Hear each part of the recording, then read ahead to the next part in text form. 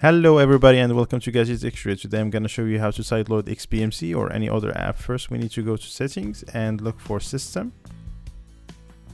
and developer options. ADB debugging need to be enabled and apps from unknown sources as well. Click on OK. Now we need to find the network on about and network, and you will find the IP address. Just remember it. Download the files from the description, and let's start with a FTP. Let's copy the folder to C drive and paste it. Okay, let's open it and run the utility.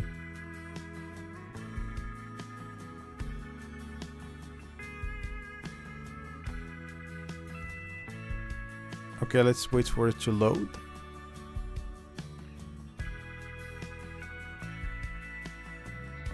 Now we need to set up the settings. Okay, let's enter the IP address we remembered earlier from the Fire TV. And this application allows us to send any app we want. We will start with XBMC and let's enable those two and save. Now let's close it and reopen it.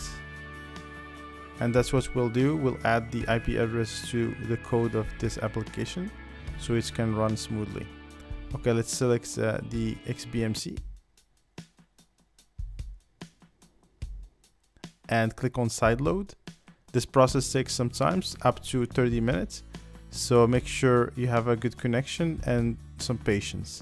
Once it's success, and now we need to go to the Fire TV, look on Application Manage, and heads down and look for XBMC.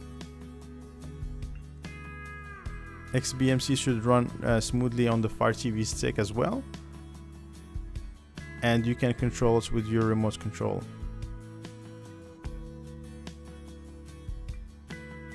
Okay, now that we set up the XBMC, I think we should set up another application for sideloading and managing our files.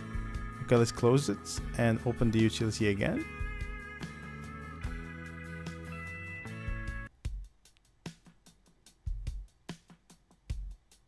Okay, now we can select ES Explorer, which is very excellent for managing and sending any other files, and it's much faster than using the Fire TV utility. Okay, it's success. Let's go back to the Fire TV and launch it.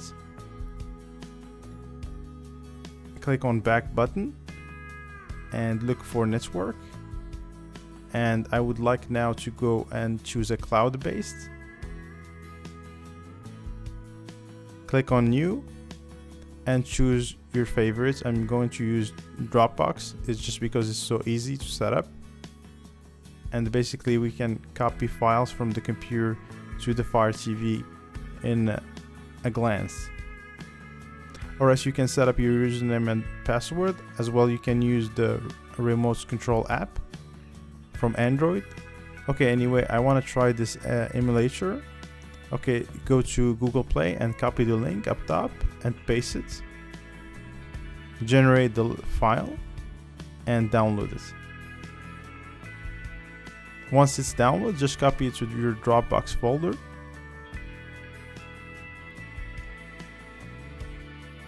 Okay, so look like it's synced. Now we need to head to our Fire TV and install the file, sorry. And let's install it.